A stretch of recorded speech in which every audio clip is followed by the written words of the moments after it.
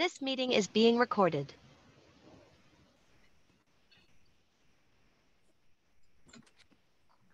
Thank you all so much for coming, and welcome Dr. Peter Knaack for joining us from American University and the School of International Service. Dr. Knaack is an adjunct professorial lecturer at SIS. He also serves as a research fellow at the Global Economic Governance Program at the University of Oxford and at the Center of Sustainable Finance at SOAS London. His research concentrates on the international political economy of finance, in particular financial inclusion, green and digital finance, technology, and regulation. Dr. Knaack's regional focus is on political economy of financial development in China. Thank you so much for joining us, and you could take it away. Wonderful. Thank you. Good to meet you, everyone. It's great to see so many people awake and, going to Zoom on a Saturday morning, evening, whatever it is in your time zone. And I'm happy to share the next hour with you, talking a little bit about global economic governance. Before we get started, my apologies. My neighbors have decided today to whip out a chainsaw and take down the tree in their backyard. So if there's like massive, and there's nothing I can do about it, so if there's like some noise, it is the chainsaw next door. So I apologize for that. It might happen. Right now, it looks like they're done with the chainsawing and now they're just chopping, but you never know. It might come back anytime. All right, that said, I'm very grateful for the chance to chat with you and talk a little bit about this stuff that I've been interested in for the last 10 years, that I wrote my master's thesis on, my dissertation, and that is now the stuff of my research and of my my first book that hopefully will see the light of the day this year. What I would like to share with you, I want to drill down on a very specific organization of global economic governance, and that is the G20. And before we get started with this, I would love to just check in with you and with Ryan's help, submit a poll to you. And that the question is, do you know the G20? Do you know who they are and what they're doing? So if you can please go to menti.com, use that code, and just give me a quick sense of yes, I know what the G20 is, or no, I've never heard of them. That'll be awesome. Let's take 3-4 minutes and see how this works. Yeah.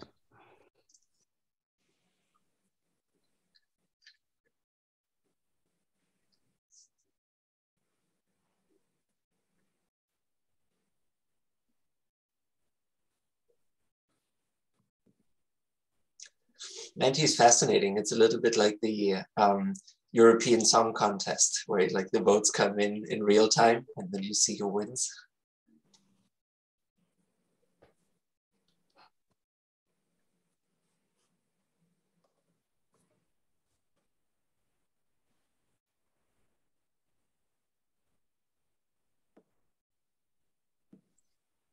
And for everyone here, just type in menti.com and use the code 7356818.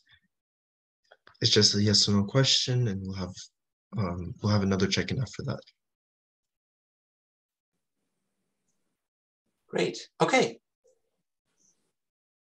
I think this is a good indication. I think about 2/3 of you have answered the question.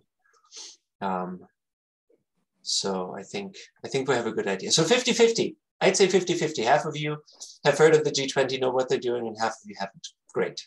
Okay, let's start with that. That's good. Thank you, Ryan. Should we go to the next question, or? No, I'll come back to the next question in about 5 minutes or so. That's okay.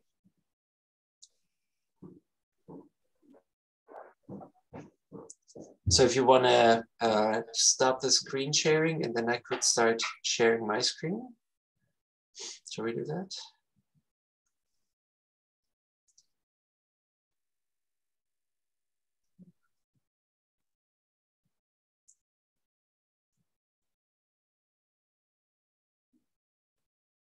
Okay, can you see this slide? Yes, we can see it. Brilliant. Okay, let's get started. So I want to talk today about state and network and how they respond and what it means for the rules of global finance. And I want to talk about the G20 and the FSB. The G20, which half of you are familiar with the FSB, we'll find out how many, maybe fewer. I, I teach at American University. Part of like my lecture today is what I'm doing with my graduate students. I'm teaching a master's level class on global economic governance. So you'll see some of that content here.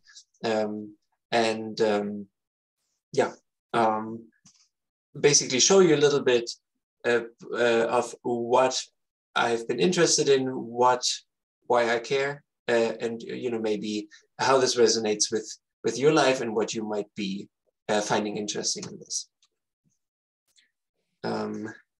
So to get started, let's see.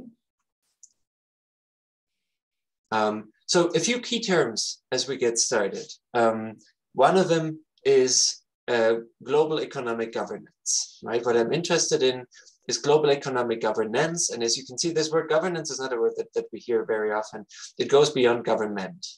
So it looks at global governance, the way the market is being, the rules that govern how market actors act.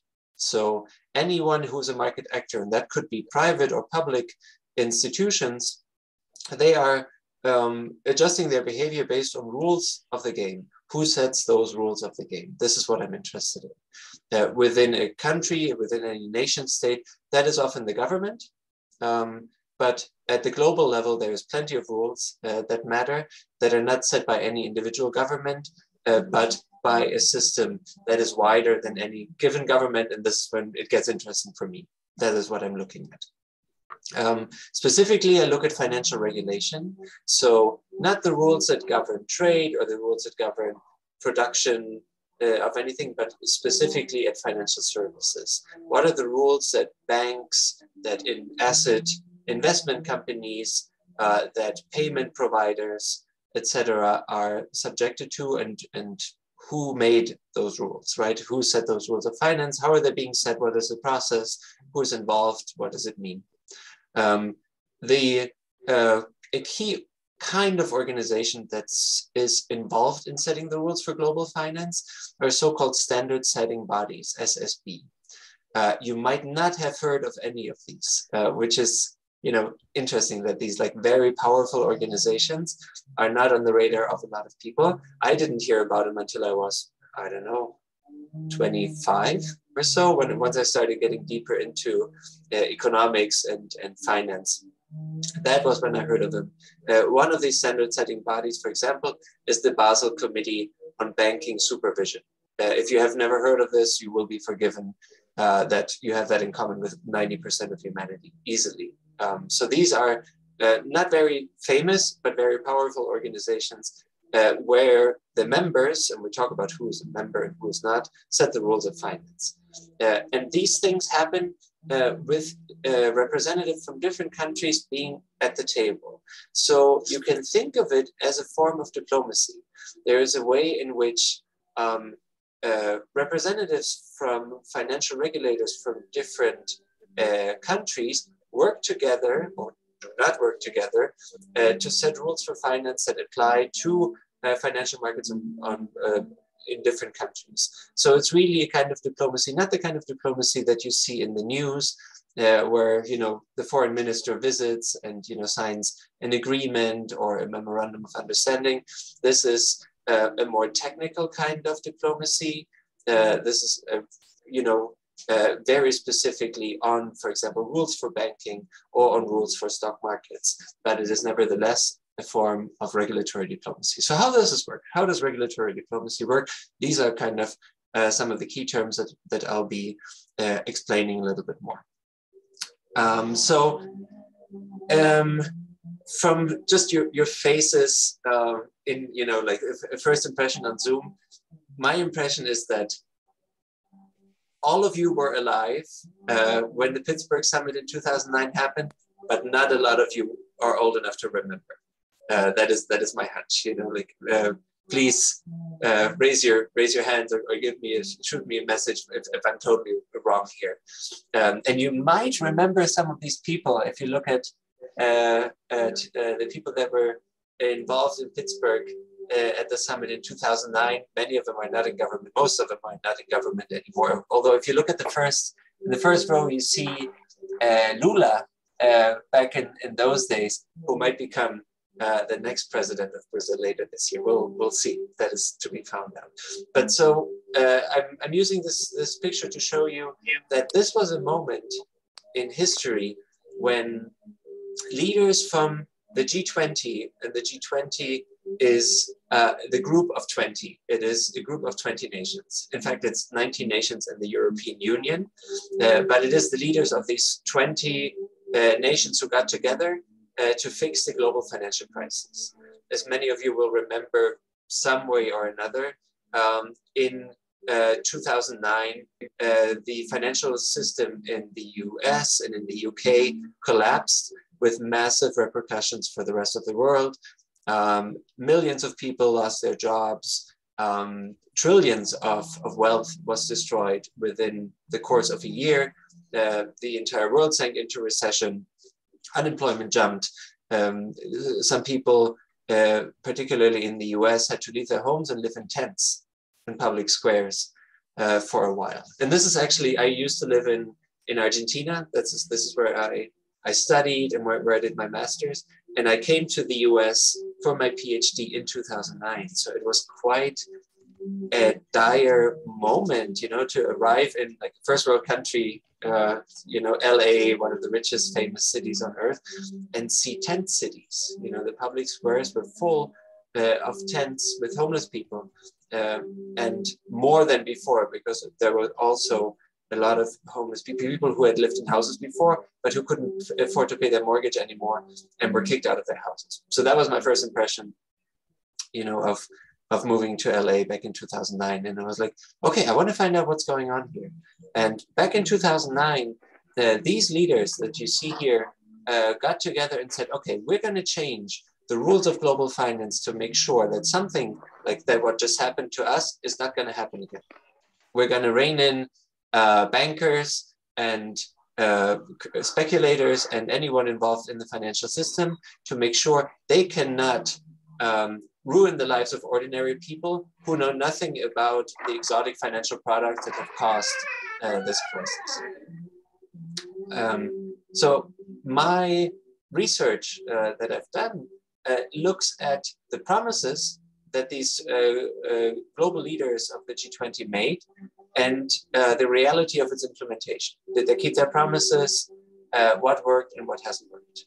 That's what I've been looking at, and this is what my book is about. And what I've looked at is to what extent things have moved forward. And I'm not going to dive, as you can see here now, like pretty quickly we get into very technical language, right? Like it is about Basel III, which is a global banking standard, OTC derivatives, which is an exotic financial product that was not subject to any rules, and that was a big reason for the financial chaos of 2009. And then also banking resolution, how to let a bank fail without having taxpayers pay for it, right? So these are some of the policy areas that were really important. And there's a bunch of even more technical elements to this that G20 leaders have decided we need to work on this, and they have set rules for this, but not everyone has implemented them. So as you can see here, the progress in financial reform, and this is 6 years after they said they were going to do it, is mixed. Some areas have really moved forward in all 24 jurisdictions. So what we'll see in the FSB, it's a little bit more than 20. There's you have the G20, which is the biggest economies, but you also have the likes of Switzerland and Singapore present in the place. So of those 24, some of these rules have really been implemented by everyone, and there's some rules that have not been implemented by anyone, right? That are just kind of left as a promise, and they have not turned into reality. And my question is why? Why is that the case? Why have G20 leaders met some of their promises and not others? And in order to find out, what I've done is what is called a systematic process analysis. So to give you an idea, I did a master's in economics and a PhD in international relations, which is an element of political science. That is one subfield of political science. So I really tried to combine economics and politics, money and power, and where they go together, because I think those are the two things that move the world. Fortunately or unfortunately, I'm not making a judgment if that's a good thing, but I found, having lived in different places, that where money meets power, things get interesting. So what I've done is I've looked at archival data, plenty of documents. I've read all the documents of the G20 and the organizations that are members of it. And I've interviewed about 100 people that are involved in this. These are people that are financial regulators, people that were involved in the G20 process, diplomats, central bankers, etc. And I had the chance, this was I was lucky and blessed to have. I applied to lots of grants and got some funding in order to able to travel to different places. I was able to interview people in Buenos Aires, Argentina, in Sao Paulo, in Brazil, all across Europe. And I lived in China for a year, in Beijing. I went to Singapore to talk to people, Hong Kong. I talked to people at the RBI, the Reserve Bank of India, and go to the US too. So it's been a long time of just meeting with people, asking them how they feel about a certain area and what their perspective is on this. And from all of this, wealth of information, I try to pull it together and make sense of it. So the FSB is what I've been interested in, and you can see this here already down here at the bottom. You see FSB. So let me, let's see how I can stop screen share. Ryan, are you able to screen share on top of the screen share, or do I? Oh, no, I can't. Okay, so let me unshare, stop sharing. Okay. All right. And as the chainsaw is, can you hear the chainsaw? It's a real chainsaw. Yeah. Yes, isn't that amazing? I've never heard a chainsaw in my backyard. Today is the day they decided to take the chainsaw. Okay, give me one moment. So unless they decide to take down another tree or the house, hopefully they will be done with this soon. But here's the second question. Have you heard of the Financial Stability Board? Let's do a quick poll on that. And to everyone here, it's on the same code, 73568118.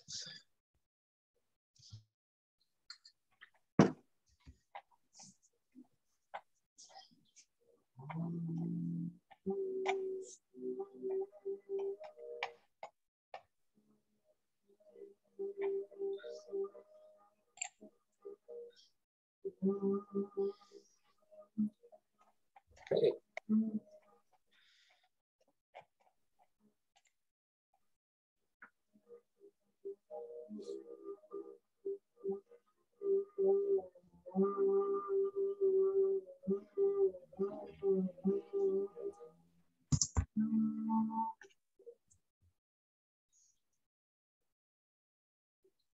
Yeah, okay, 30-4. That's pretty clear, right? And you see the difference. You see the difference. In the G20, about half of you have heard of it, half of you hasn't. Hardly anyone. I mean, it's amazing that 4 people have heard of the Financial Stability Board. That is more than I expected. But most of you have never heard of this organization. And that's pretty interesting. Thank you, Ryan.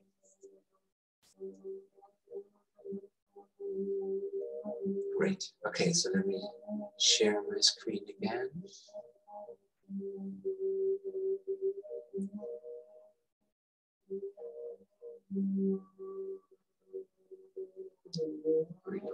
Are we back? Is it working? Yeah, it is. Okay, perfect. This is the FSB. This is what it looks like. So it is a government network And it is an organization that was created in 2009, so it's pretty new. And it meets in Basel, which is in northern Switzerland, a really nice town, very quaint. And it is, you see here who is a member. So 24 countries or jurisdictions are members. That is the G7, the BRICS, other G20 countries, and now you see all the G20 countries. So you see now who is at the table, and then some others. The Netherlands, for reasons that are not quite clear, Spain, who's always good at getting their government invited to the G20. They were not part of the G20, but they're like their permanent guest. Switzerland, Hong Kong, and Singapore. I'm calling this jurisdictions, not countries, because Hong Kong and China are two different jurisdictions. And from a financial perspective, that makes a lot of sense. They might be the same country, but the Hong Kong financial system is very different from the Chinese financial system. So they're different regulators, different central banks. And that's why they come as two different, very different players. There's also international organizations that are members, the Bank of International Settlement, the European Central Bank, the Commission, and then the IMF and the World Bank and the OECD. And then some of the international standard setting bodies. I've already mentioned the Basel Committee. There's one for insurance, one for securities, one for accounting, and two more. So these are rather obscure, organizations that really hardly anyone has heard about. And the G20 has created the FSB to set the rules of global finance. So when G20 leaders said, we want the global financial system to be safe and a crisis like the one we've experienced never to happen again, the FSB is in charge of that. The G20 doesn't do that. They have outsourced that work to the FSB. And, how can it be that something that important is so unknown? It's pretty fascinating to see, right? Like, we all know what the IMF is. We all know what the World Bank is. We've all heard of the WTO, NATO, all these big international organizations. Everyone knows of them. How come hardly anyone has ever heard of the FSB? But yet the safety of our assets and our prosperity and our jobs to some extent depend on what they're doing in there.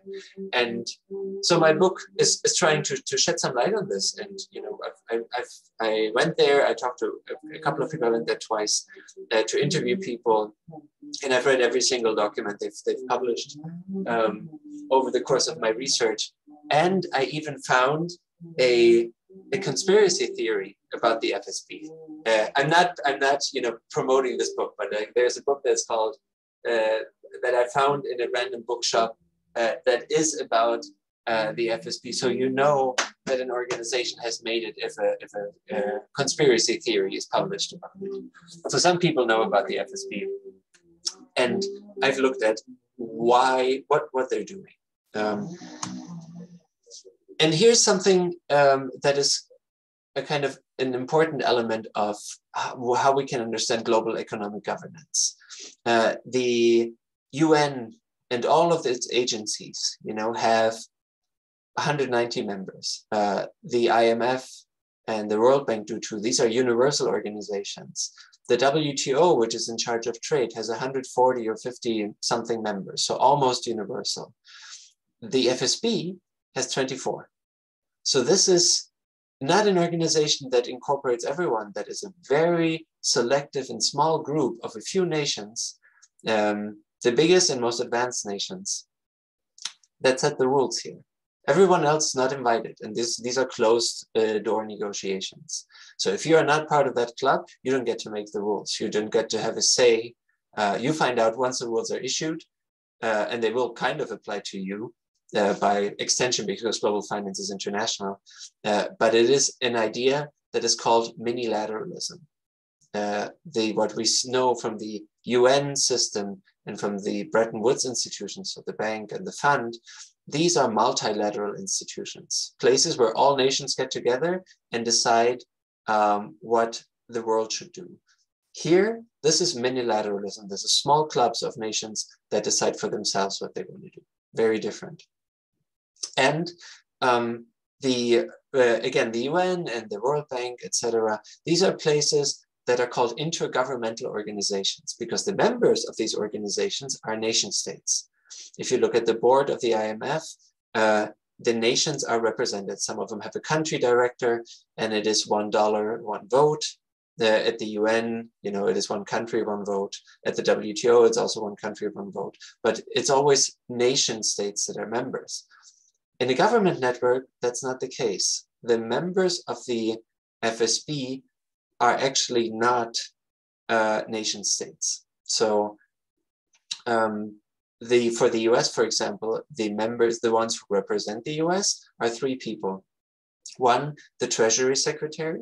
So the Treasury is the finance ministry of the US government, and they send a deputy there. That is an elected person that comes from the current administration, right? That is someone selected by the president who has been elected. The second one is the head of the central bank, of the Fed. Does anyone remember the last time you elected the governor of the Fed? No, it didn't happen. You did not elect that person. That person was selected by virtue of their professional career, you know, how good their publications are, how respected they are in their community, and then they're being confirmed by the Senate. But that's it. You didn't get to elect any of these people. And the third one is a representative from organizations, regulatory agencies that you might have never heard of, such as the Office of the Comptroller of the Currency, OCC, or the Federal Deposit Insurance Corporation, FDIC. When you open a bank account, you see a logo at the bottom that says FDIC. That might be the first time you've heard of it. So these people send a representative, and that's it, right? So they represent the central bank, they represent the regulatory agency, they do not represent the country. So it's not an intergovernmental organization. It is only the executive branch. There's no congressperson ever allowed in the FSB. Also not in the G20 for that matter. And regulators. So regulators, people and agencies that are selected by merit, by bipartisan commission, not by elections. They also don't, they have nothing to do with the electoral cycle. They have different terms that do not respond to any elections, and we don't get to elect them. And another part that is important is the difference between soft law and hard law. Hard law is the law that we know, right? For example, the United Nations gets together and sign an agreement on human rights. And then countries sign this, this goes to legislatures, and these legislatures ratify it. And only if the national parliament has said this is a good idea, then it becomes law in the country, right? So you have a double procedure of signing and ratification, and then it becomes law. And if you violate that law, you can get into trouble, right? People can cite you for violating the UN Human Rights Convention of maybe 46, or the Convention for the Child of the Right of 1989. And this is what UN agencies do, and NGOs too, other players.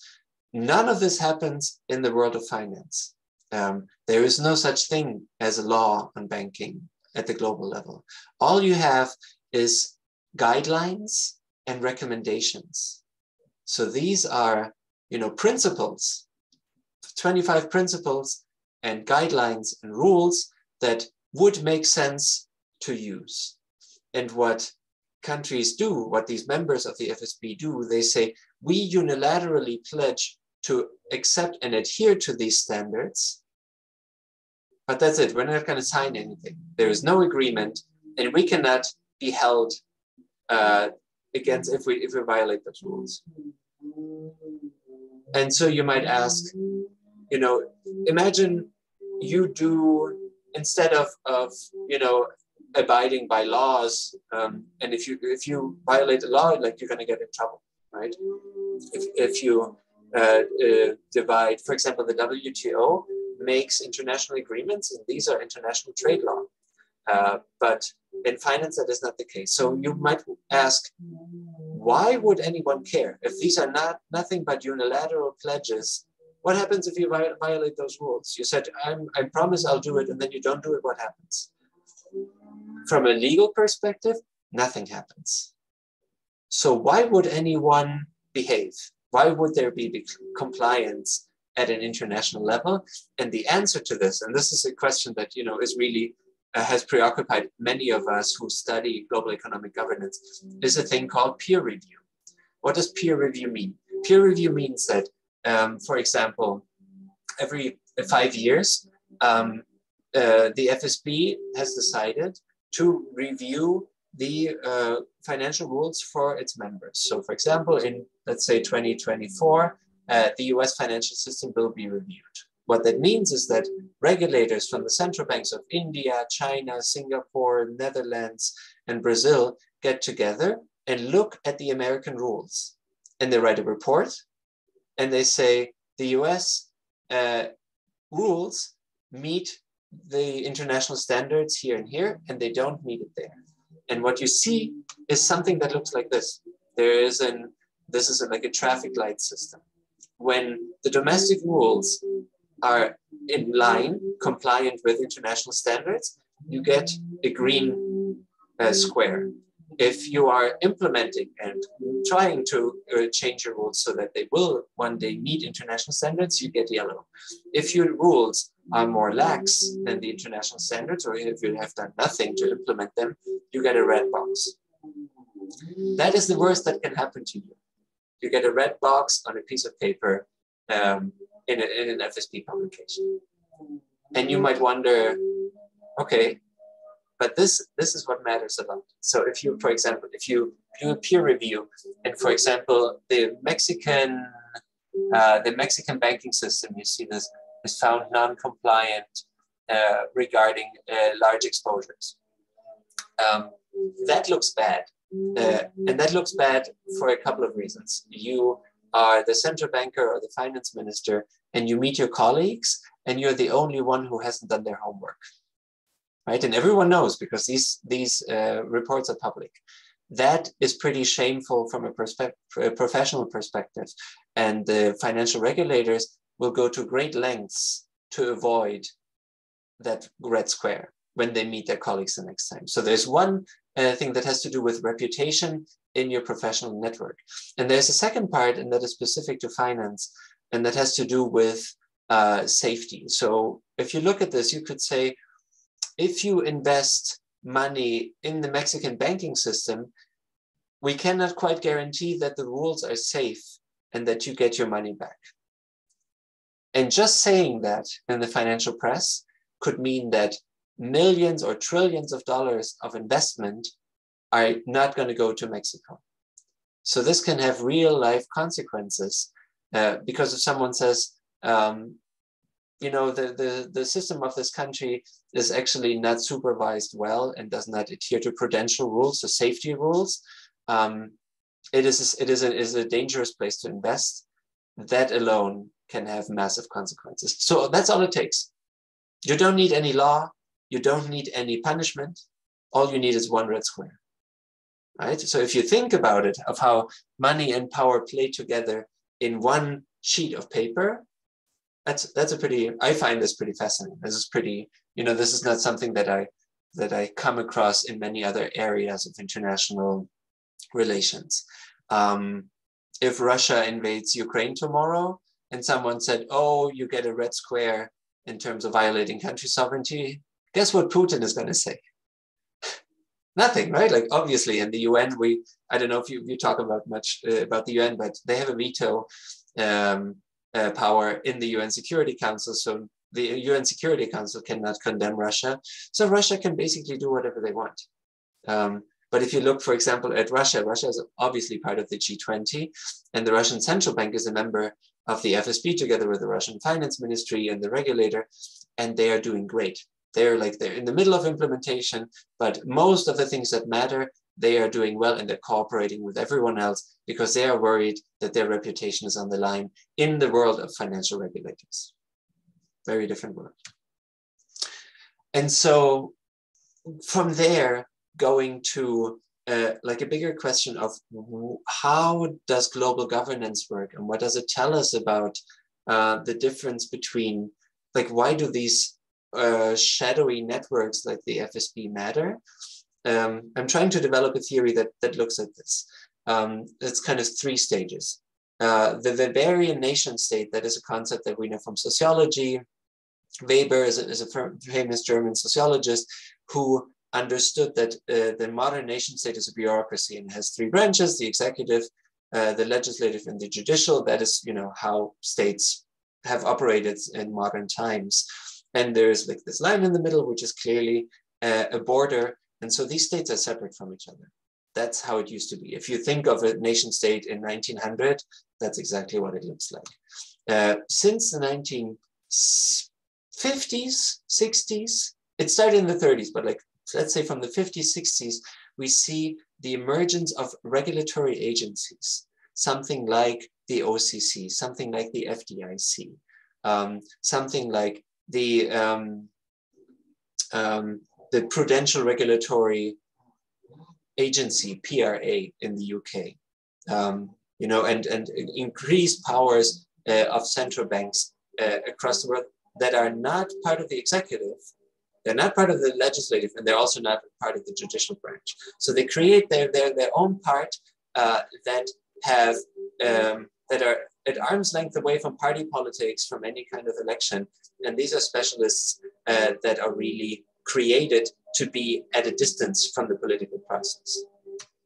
And then what you see is that in recent years, and this has really just started in the 1980s, this is a 40-year-old process, it's not new, it's not old, that you see that regulators and parts of the executive branch meet, right? This is this like semi-transparent government network here.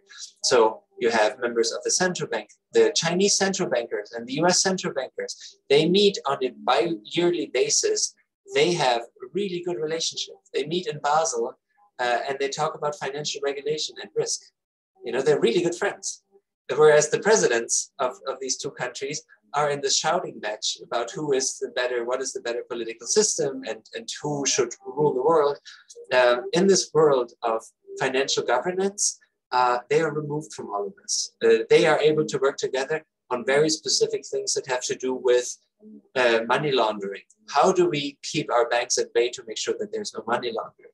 How can we make sure that there's no next financial crisis, right? And so we have a conversation that is going on among these regulators and among finance ministry officials that no congressperson, no parliamentarian is part of, no judge is invited, and no parts of the other executive. There's no minister for social affairs invited, no health ministers invited, right? Like this is really just part of the executive, but there's government networks for health ministries too. There's government networks for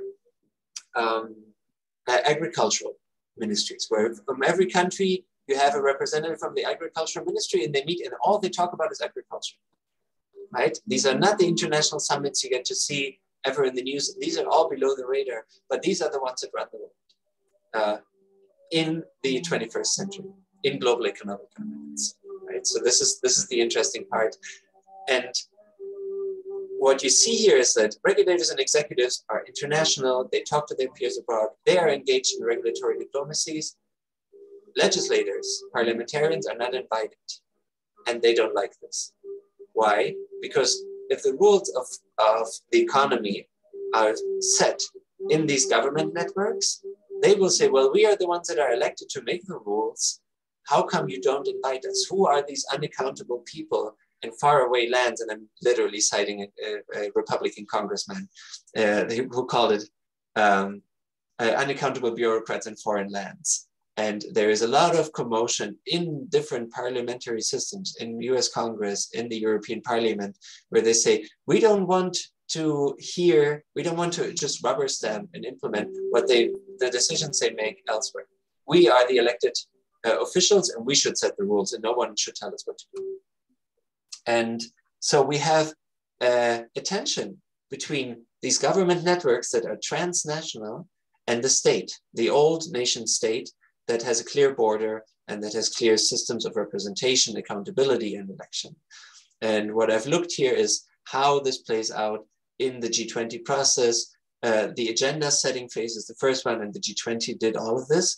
This is not at the state level, this is the network level. This is really just, leaders meeting, no agreement, no law, The G20 is not an international organization. It doesn't exist. It's a group of state leaders that meet whenever they want to, right? They never sign any agreement. All they do is make one communique. They say 4 or 5 pages, and they pledge unilaterally to adhere to this, but that's all there is. And then you can trace this to negotiation, implementation, monitoring, and enforcement. And to cut this short, to not bore you too much, the ones that have worked are the ones that are run by transnational government networks, such as the Basel Committee. The ones that have failed to take root and to work are the ones where legislators got involved. For example, in OTC derivatives. Congress has made their own rules, the European Parliament has made their own rules, and they don't match because legislators don't talk to each other. Regulators talk to each other. So when the central banks meet behind closed doors, they manage to actually have a system that works and that has cross-border consistency. When legislators are involved, things are inconsistent, and financial system operators, bankers, etc., can exploit the differences between different countries to engage in risky but very profitable activities that are probably going to cause a financial crisis. That's the elevator version of my book. We can also see this in trade. Usually when you think of trade, it is a question of rules and laws. WTO members have signed up to certain trade rules, and they need to abide by them. There's tariffs, that make imports more expensive and therefore protect the domestic economy. But these tariffs, and these are like import taxes, that's a tariff. Import taxes are relatively small in comparison to regulatory costs. The WTO negotiates tariffs, but regulators negotiate regulatory costs, and that has to do with safety standard, food standard, phytosanitary standards, they're called, electrical safety standards, all of these things, right? These are in the hands of regulators, not in the hand of trade negotiators, but they're much more important than the tariffs. And so again, here you have a question between intergovernmental, the WTO, trade representatives meet. One represents all of India, one represents all of Brazil, versus transgovernmental, where you have the Agricultural Safety Commission, or the FDA, right, meeting the European equivalent for medicine safety. And they talk just about, the safety of medical products. That is transgovernmental. They don't represent their own country, they just represent their own agency. And you have the difference between trade negotiators who are good at horse trading. It's like, I'm going to give you market access here if you give me market access there, versus regulators who say, like, we need to make sure there's safety. What are the safety procedures? This is also the difference between bargaining, which is what trade negotiators do, and arguing. So like, who has more scientific evidence to justify a certain rule? That is what regulators do. They're not negotiating or bargaining in the way trade negotiators do. And from a political PE sense here for political economy, it is a question is regulation used for protectionist means? So is it actually, you pretend to say we would just want to have a safe market, but in reality, you want to protect your domestic industries. And we see this now happening with carbon taxes in Europe, for example, where European policymakers say, we want to impose a tax on steel, for example, that is made with coal, and we will do this because we care for a green planet. That's one argument. You could also say, no, they want to protect a European steel industry because it's more expensive to produce steel that has less carbon emissions, and they want to protect their domestic industries. So where does it go? That's a question, right? Like, someone has to figure that out. It's not going to be me. So this goes back to global standard setting, government networks, and again, no ratification. Legislators and anyone that you elect has nothing to say and has no voice at the table. in how these rules are set, because there's no such thing as ratification. And that means something for transparency and accountability, right? This is an ongoing discussion. Are these organizations, these government networks, legitimate? Are they allowed to do the things that they're doing? I see here, Kunal said sanctions. Sanctions are interesting. Kunal, do you want to elaborate? Quickly, this is an interesting question. When you were discussing about financial regulations, I thought we can answer in the chat. Yeah, so financial sanctions exist, right? And like you'll see this once Putin takes over Ukraine, there will be a lot of sanctions, both in the trade realm and in the financial realm. The assets, all these like multi-million-dollar homes of the Russian friends, oligarchs, and other high-level friends of Putin will be frozen. They will not be able to make payments, cross-border payments. Maybe their bank accounts will be frozen, all of these things. That's going to happen. And so you can see how regulation is not independent from politics. You know, like the financial regulatory system can be used for state purposes, and it can be used to punish individual countries. But that is the extreme case. In most cases, nations behave just because of reputational purposes, and to look good within their peers. But yeah, those sanctions exist for sure.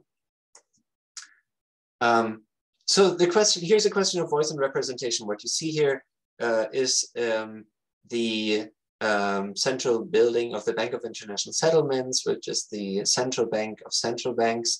This is where the FSB is housed. This is also where the Basel Committee is housed, all the other standard setting bodies.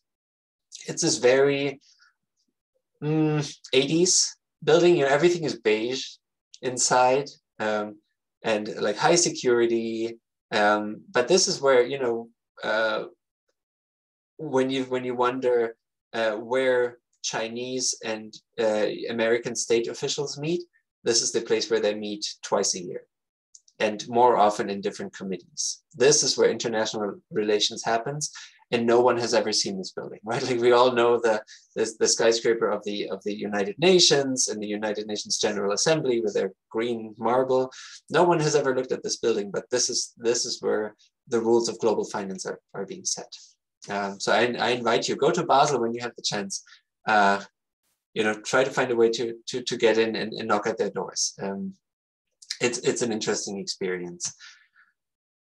But who is a member? If you've already seen it, it's 24 jurisdictions. It's the central bankers, financial regulators, finance ministers from 24 jurisdictions, not more.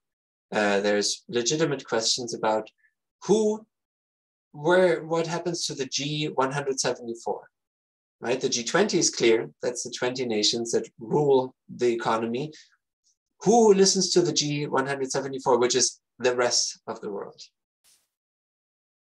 You know, that is a question. And so there's two answers that the FSB has for this. One is whenever they make a rule, that is a proposal first. And that means they publish a proposed rule, and everyone, literally everyone, can respond to this. And I've looked at a lot of these requests for comments things. Sometimes it's lobby organizations, sometimes it is individual banks, and sometimes it's literally just individuals who have looked at this and who have their own opinion about it. And all of these comments are published and they're taken into account. That's one. And then the second part is the so-called regional consultative groups. So if you look at this list here, this is the regional consultative group for Asia. There's 6 regional consultative groups, and it includes members such as Australia, members of the FSB, Australia, China, Hong Kong, India, but also non-members such as Brunei, Cambodia, Thailand, Sri Lanka, etc. So this is the moment when non-members can sit together with members and talk. Again, all of this happens behind closed doors. We don't know if there's really how the information goes. My impression from the research that I've done is it goes from the FSB to the non-members. If the non-members have a problem with it, the FSB is not going to listen. So the communication goes one way, not both ways. But this is a way where the FSB has reacted to criticism and has said, okay, we're going to do some outreach. And the final element here is we see now that financial regulation is connected to climate change. And you see this, that financial stability, that climate change and environmental degradation has an effect on financial stability, but that also vulnerable groups are key to making and taking into account the situation that vulnerable groups find themselves in is key to making to addressing climate change. There's been a lot of initial policy proposals that are made by the elite, rich people in rich countries, of how to reduce the subsidies of fossil fuels, or of how to, go about a green economy by punishing brown economy activities, any kind of things that creates global greenhouse emissions. And what you've seen is people rebelling against it. I think you might have seen the so-called Gilets jaunes, the yellow vests, who set fire to the Champs-Élysées a couple of years ago. And these were, not the Tesla driving elite that is like very, can be green pretty easily.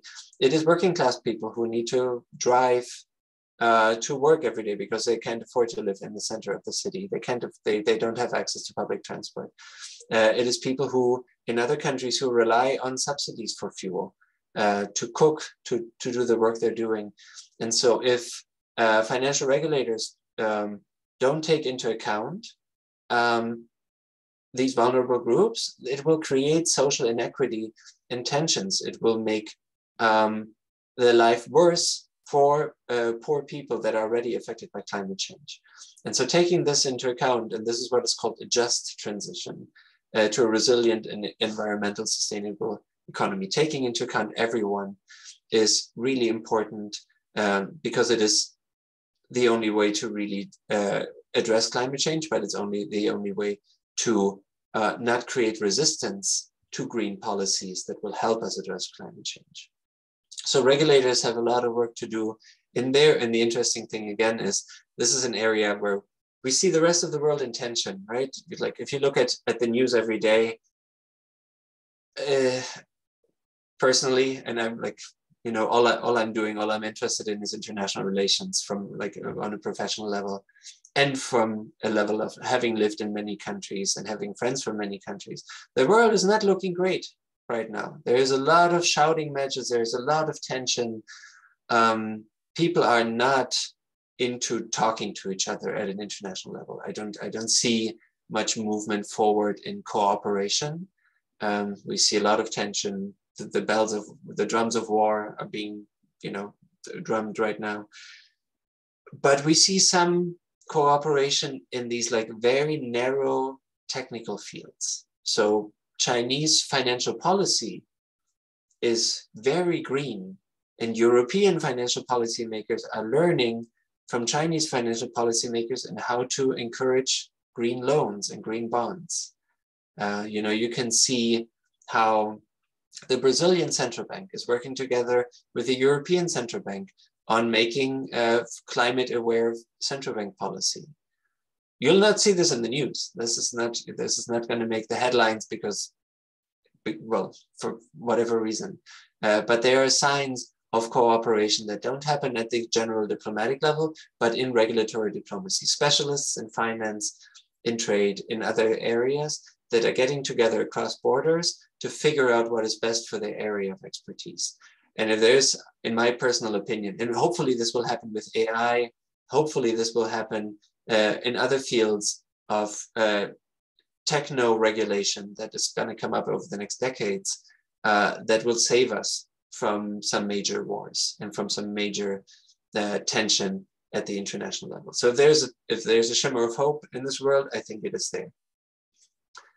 And with that, we've come to the end.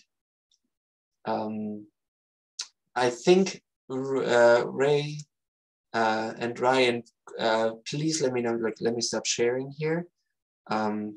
We can, I think, move straight into Q&A and into office hours. right? Is this? Yes. So I'm in charge of the transition into the Q&A.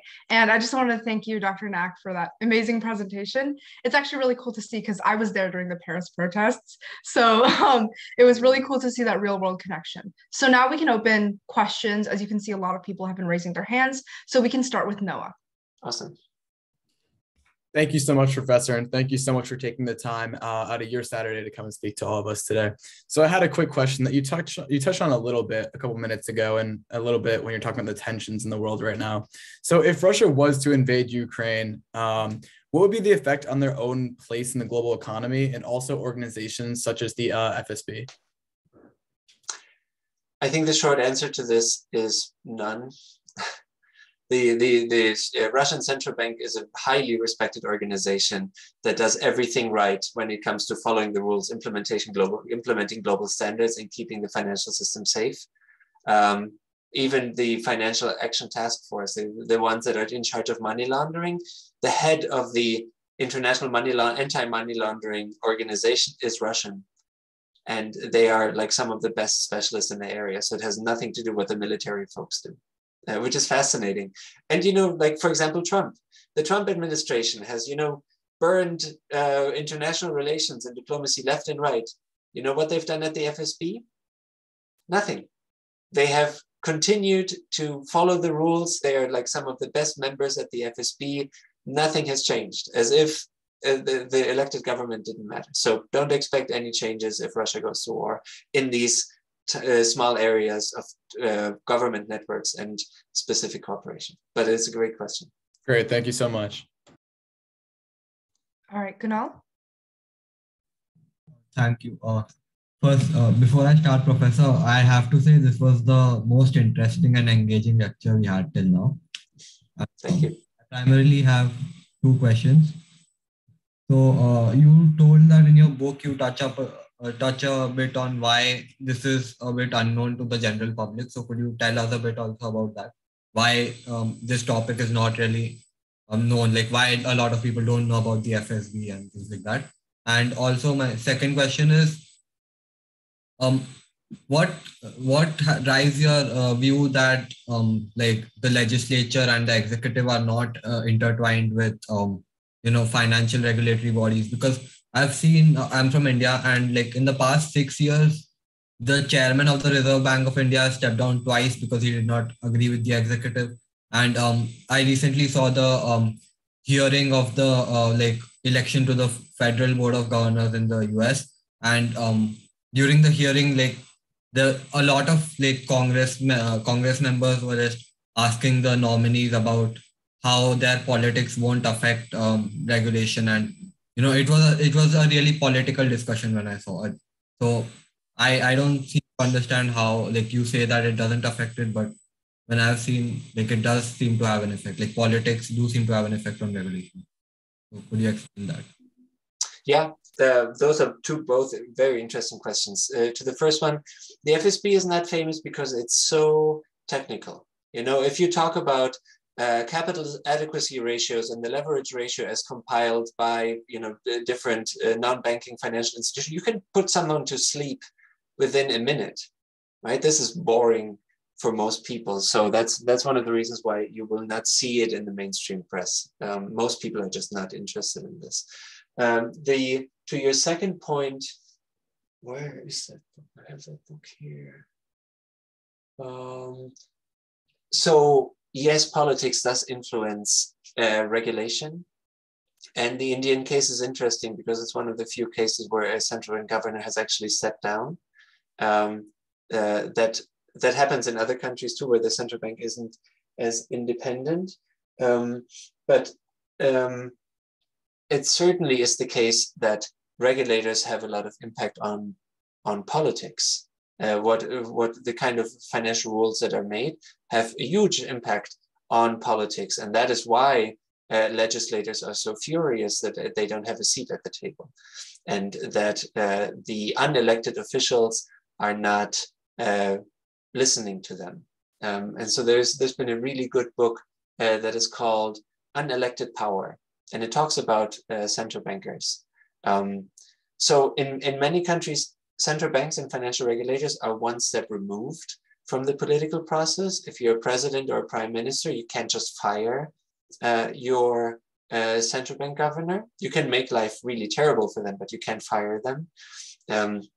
But it is a big tension, and it goes back to a bigger question of democracy. Who are these central bankers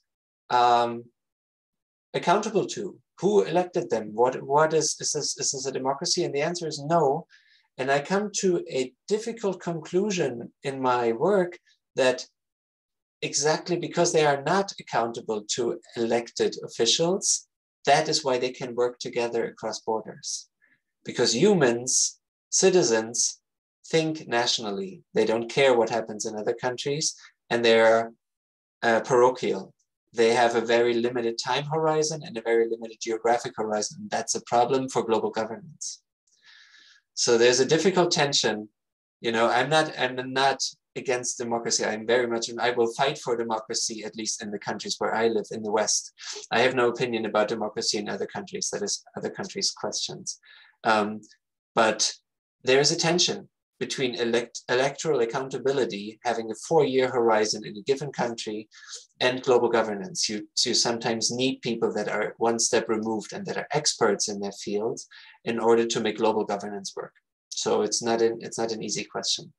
That is one, you know, that will be debated in all countries for the years to come, especially if government networks, these unaccountable networks, gain power vis-a-vis parliaments in the world, which I think is going to happen. Thank you. All right, Edith. Hello, thank you for speaking with us today and for this very informational lecture. So I just have 2 questions. So one of them is there politics involved in the FSB peer review, and how do, regardless if there is or isn't, how do they prevent political influence and allegiance from affecting FSB peer review? And then my second one is, how does a relatively underlying organization influence on a global level? So how does it relate to the power money theme that you have been discussing in this lecture? So yeah. Can you repeat the second question, please? Okay, so the second question was, how does a relatively underlying organization, so from a knowledge standpoint, how not a lot of people know about this organization, and also just influence on a global level? And given that, you know, power money is a theme that has been discussed mainly in this lecture, how does that relate to, or does it relate to the power money theme? Yeah. So, yeah. Okay. Yeah. So peer review. I find peer review fascinating because when you look, for example, you know, you would think that if you have a couple of, you know, Dutch regulators or American regulators looking at the Chinese financial system, they will come in as Dutch regulators, right? Like Dutch people or Americans. But if you look at the peer reviews, they're not. The peer reviews, you have literally a group of, you know, a Russian representative, a Singaporean representative, an American representative, and they all debate about the merits of rule number 25.8 in the appendix of the financial banking code of that country. So they're just nerds, you know, they're going deep down one rabbit hole, and all they talk about is not about how this benefits my country, but is this safe from the point of view of financial stability that we all agree on, because we all went to the same universities and we all studied financial economics in the same way. So there's something that political scientists call epistemic community, that is independent of where we're from, we agree on certain things. And that has to do with, you know, efficient market hypothesis, mathematics, you know, things that we all agree on, and that it doesn't matter whether you're from Singapore or from Australia or from Brazil. We all agree. Above all, we are central bankers and financial economists. And these are the conversations that reign supreme in this world, which is interesting. You know, you can't expect this in other areas, even in the area of environmental discussions, right? It's not that everyone above all is an environmentalist. People might be Brazilian first or Argentinian first and secondary. They think too much about their national industry and not about the greater good. In the world of these peer reviews, it is really them being specialists first and members of a certain nation second. That said, money and power does play a role. And I've looked much about it. The political economy literature looks a lot at banking lobbies. So you have these giant organizations, for example, the Institute of International Finance, IIF. All the big banks in the world are members of this. So you have Nomura Bank, Credit Suisse, and Chase, JP Morgan Chase. They all give money to this organization. These are well-resourced people in suits, and they meet at the FSB. And whose interest do they have in mind? The ones of the banks. And so there's been a lot of work on regulatory capture, meaning that individual lobby interests influence the rules of the people that are supposed to rein them in. And I've looked at this. I've talked to people at the IIF, at all the big lobby. These are some of my favorite people. It's always great to talk to the advocate of the devil. Just like, you bankers have ruined the world, and let me talk to you to see what you think about the rules. Fascinating folks. They always dress well. And I think they're pretty evil, but they're very sophisticated. But what I found in my research, at least in this very specific area that I've looked at, is that the regulators take their notion into account, but they don't follow their advice. They have enough individual research background and their own data capabilities to issue rules that the lobby organizations are not happy with. So my first hypothesis in my work was the biggest problem is lobby influence. It turns out, empirically speaking, in my case of the global financial regulatory reform, this was not the case, but that doesn't mean that it could be the case in another area. So be aware of the lobbies, but it doesn't mean that they always get their way. Okay, thank you. All right, so as we go to our next question, just a reminder, we have until 1:30 EST. So for the remaining participants, please limit your question to just one question. All right, so Fayaz Hassan. Yeah, Professor, thank you so much for this lecture. This was really interesting. And also, I apologize if my audio is a little wacky today. It's been acting up a little. My question was mainly about when you were discussing the soft laws. I thought that was really interesting, considering it's only guidelines and regulations. So I thought if you are kind of allowed to be flexible with these guidelines and the fact that they don't have nation state members and in these global financial discussions, is this what allows a monopoly of dominance of big world powers that we see today over smaller countries? And what role does the IMF play in all this, or whether the FSB has more influence than them maybe? Mm-hmm. And I'll also, thank you, this is a great question, and I'll also try to keep my answers short to make sure that everyone has a chance to ask questions. The IMF plays a role. They work together with the FSB in country review. So they go in, it's called Article 4 consultations, and the IMF does look at whether the financial system is well regulated. And this is when soft power turns into hard power a little bit, because if the IMF disapproves of a country's regulation, that means they will not get loans from the World Bank, they will not get loans from the IMF, and that can have real financial consequences. So the soft power can turn into the hard power when they work with the IMF. And yes, it is a couple of small countries, well, it is a small number of very powerful countries that sit in these minilateral organizations, and they rule not only the global standard setting bodies, but they also rule the global economy. It is an unjust and uneven distribution of power, both in terms of who sets the rules, but also who runs the global economy. If you're Burkina Faso, you don't have a seat at the table, but your banks also don't matter for the global financial system.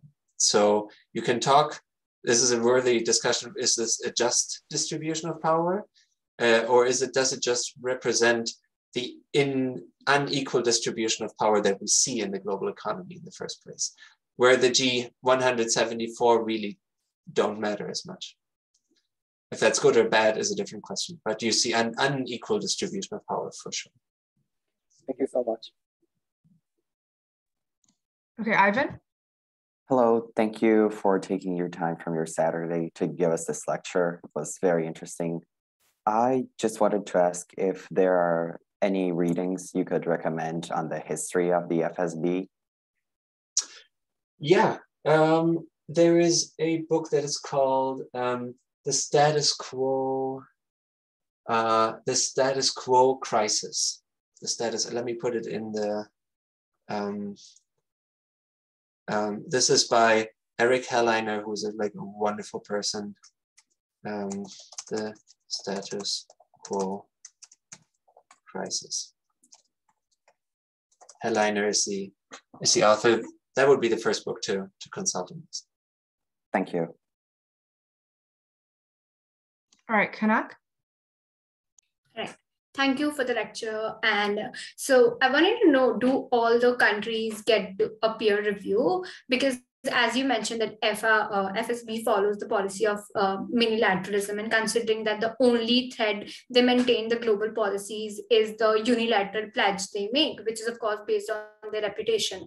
But the countries which are not are being represented in the committee, what drives them to follow the policies which are essentially made by the members of the FSB, and what if they are not even being reviewed, why would they follow the policies in the first place? This is a really good question. The peer review only is among members, so only the 24 review each other, but that also means that the big wigs such as the US, Europe, and China are subject to scrutiny. So the US subjects itself to peer review by the other countries. That doesn't happen elsewhere. You know, you don't have an assessment of the US military by someone else. You don't have this in other areas. So this means a lot. Usually the great powers don't like to be reviewed, but they subject themselves to that, and they're doing it every 5 years. The countries that are not members of the FSB, why do they care about the global rules? Well, it has to do with, you know, the question that we just had before, the uneven distribution of power. For example, anti-money laundering. If you are, there's rules that a few countries have said, this is how we do anti-money laundering, and everyone who is not following these rules is considered a dangerous jurisdiction. So if you are Tunisia or if you're Pakistan, for example, and British banks will say, I don't know if I want to work with a Pakistani bank because they might be subject to money laundering and they might not have the rules in place. What that means is that your banking system is cut off from international finance.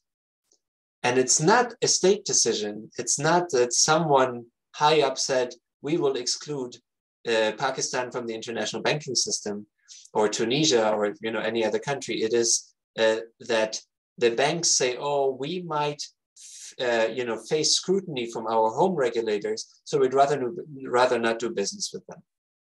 And what that creates is a race to be sometimes what is called more holy than the Pope. You can find many countries that are not part of the FSB that implement rules that are more strict than they should be, just to look good in the eyes of the few banks that run the world, Chinese, Japanese, European, American banks. That's why these rules are implemented way beyond the group of countries that choose them. Thank you. All right, Eric. Thank you, Professor, for speaking with us and taking the time out of your Saturday.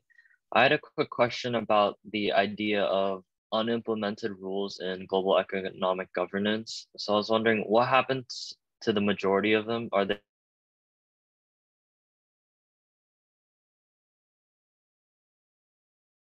and discarded? Some of them never get implemented, and I'm looking at them in the book. Some of these things actually don't move forward, and that in the cases that I've looked at, it often has to do with legislators. They're saying we're not going to take orders from you. We don't think this is good for our country. We're not going to make any changes. And so sometimes they get stuck.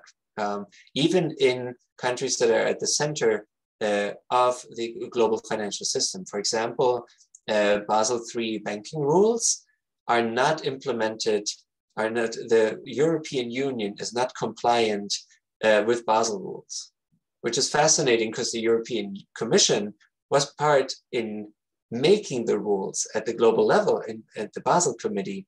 But then European parliamentarians came in and they said, no, we weren't asked. We don't think this is good for the organizations that pay us. This is not good for small businesses. We're not going to implement those. And that's where it's at. So some of these rules are really not being implemented. And that has to do with the tension between regulators on the one side and legislators on the other. Thank you. Pratik?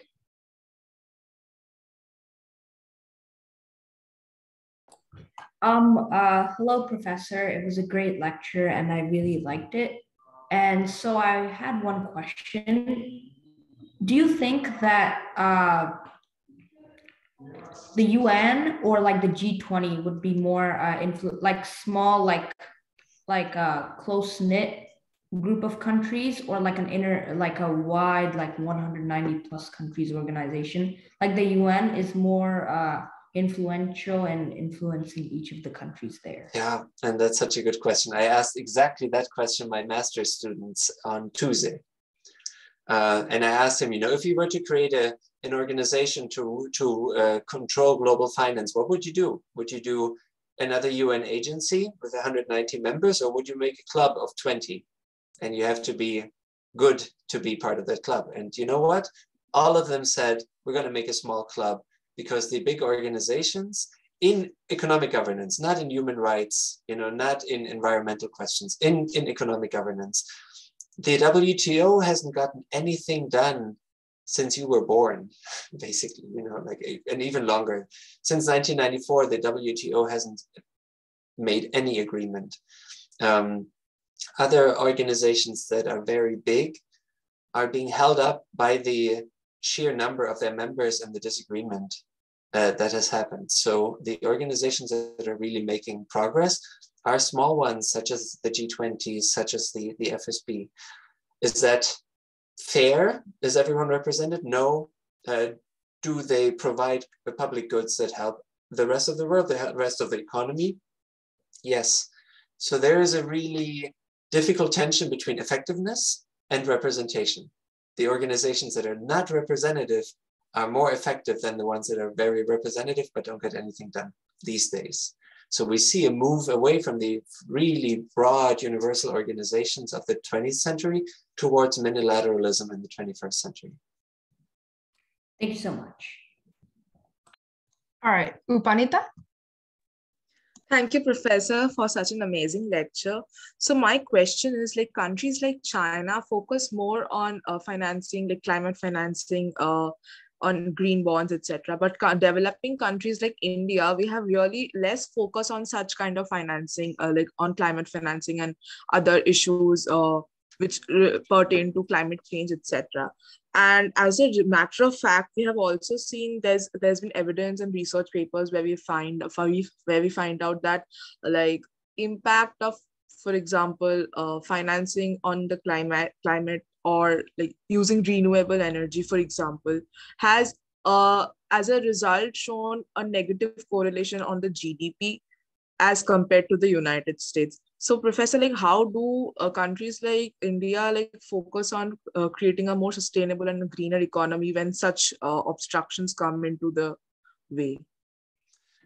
And you could say, and this is a question, I'm literally engaged in this. I'm also working for a Swiss think tank that tries to influence central bankers to think green. So when the political system is not willing to go green, because brown industries, like carbon emitting industries, are very powerful because they hold the purse of the politicians, because there's lobby influence. There's many reasons to not be green from a politician's perspective. Then sometimes the best way to change this is through regulators. If you can influence regulators, if you can show, for example, that carbon heavy assets are risky because they will companies, coal-powered companies in the future will face more taxes, and they will have actually their future income stream is actually not that safe. And so what a central bank can then say is, these are risky assets, and you need to put up more capital as a bank if you want to lend to these carbon emitting industries. So there is an organization called the NGFS, the Network for Greening the Financial System. It started with about 10 central banks. I think there's now 70. And again, this is a government network. And I don't know if the RBI is part of it, but they might. A lot of other central banks, the Chinese central bank is part of it, for example. And they're talking about how they can change financial regulation to move the economy to a greener system. So sometimes it is through those regulatory conversations that a bigger policy shift can be undertaken than by the very in the face of people, mediated parts. So maybe there's hope in how government networks can make the world greener. Thank you, Professor. All right, so then we'll go Alexander, Faiza, and Zulal, and that'll be all our questions we take for today. Hi, Professor. Thank you so much for speaking to us today. My question is, when looking at the peer reviews, do you think that the role of the government in the economy affects how a country scores on a peer review? How the economy does affects how a country is doing the peer review? Do countries that have more active governments in the economy score better or worse than countries that have less government involvement in the economy? Okay. So state involvement, the interventionist versus the liberal economies. Yeah, exactly. No, maybe surprisingly, no. You have highly interventionist countries like China that are doing great, but then you have other countries with equally high impact of the state in the economy that are not doing well. And conversely, you have a market economy like the US that has actually implemented all the rules, but then the European Union hasn't. And they're both on the liberal side. If you look at the G20, they're both on the liberal side of it. So no, they're not looking at to the extent to which the economy is doing, but really whether the regulators, whether the state implements the rules or not. Okay. So it's really a work of the governments. Okay, thank you so much. Hi, so my quick question is, do you think the rise of cryptocurrencies pose a risk or a threat to the FSBs? And if the central banks come up with their own digital currencies, will it contribute to the global financial stability? And this is the talk of the talk right now in Basel among regulators. And it's fascinating. This is one of the things that I'm looking at right now. Central bankers were not amused when Facebook came up with Libra. It didn't fly well. And Facebook did a terrible job at convincing regulators that it's a good idea. They failed. There were some tech bros, there were people who thought they rule the world and that, with their 6-digit salaries in San Francisco can convince central bankers that they have the future in their hands. And central bankers were like, no, we're not going to let this happen. We have the power over currency. And that means a lot of how we can steer the economy, of how we can keep the financial system and the real economy safe and stable to the extent that we can do this. We're not going to let this slip out of our hands. And they shut it down, basically. Bitcoin is illegal in China now, and it will be in a bunch of other countries. The cryptocurrencies have an important area. They're actually called crypto assets. They're not called cryptocurrencies in regulatory speak. And what that means is a currency is something that you can use to pay people with. A crypto asset is something where you can stow away money, like gold, like paintings, whatever else you want to use as investment. So regulators have decided, no, you can use this crypto assets. You do whatever you want to do with crypto assets. It's not going to be a currency because we do currencies and no one else does. And they're doing digital currencies in order to move into that area because it will give them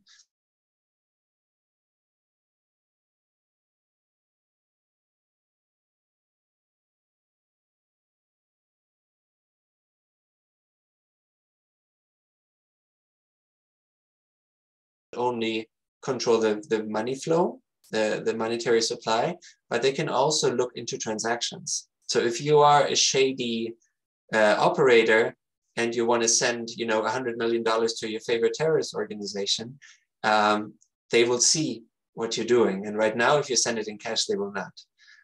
And that raises a lot of concerns. Like, do we want central bankers to be so powerful? Is that actually a good thing? Do we want to give away cash? Like the privacy that comes with cash, that is a raging debate, but it's not. So cryptocurrencies have been kicked out of that area exactly because regulators don't want to reduce the power and the sovereignty that they have over the monetary system. Thank you. Hello, so thank you for this great lecture. Actually, my question will be specialized on Turkey. When you mentioned the FSB peer review, Turkey directly caught my attention since, I'm Turkish. So my question is, do you think that Turkey's inner economic situation affected the country in terms of implementing these reforms or having yellow marks on the list? Yeah, and Turkey is interesting because, there's a lot of trouble with the central bank. The central bank governors have been kicked out. There's, the monetary policy is in trouble in Turkey right now. When it comes to financial regulation, prudential regulation, again, Turkey is doing fine. I think it is like green on most of the areas. It has not been an issue. I don't know when the last peer review was, but in terms of financial regulatory implementation, Turkey is golden. No problem. So it is an interesting way, right? Like you see the world going and being on fire, even in economic terms sometimes, but then in this very narrow field of prudential regulation, keeping the financial system safe and the banking system safe and asset management system safe, Turkey is doing fine. Russia is doing fine. China is doing fine. Brazil is doing fine. They're all, the US is doing it. They're all good and happily, peacefully working together. Yeah. Okay, thank you. All right, so that will be all the questions we have today. That was a really good Q&A period. We learned a lot about multiple countries. So everyone can put their hands down. We won't be taking any more questions.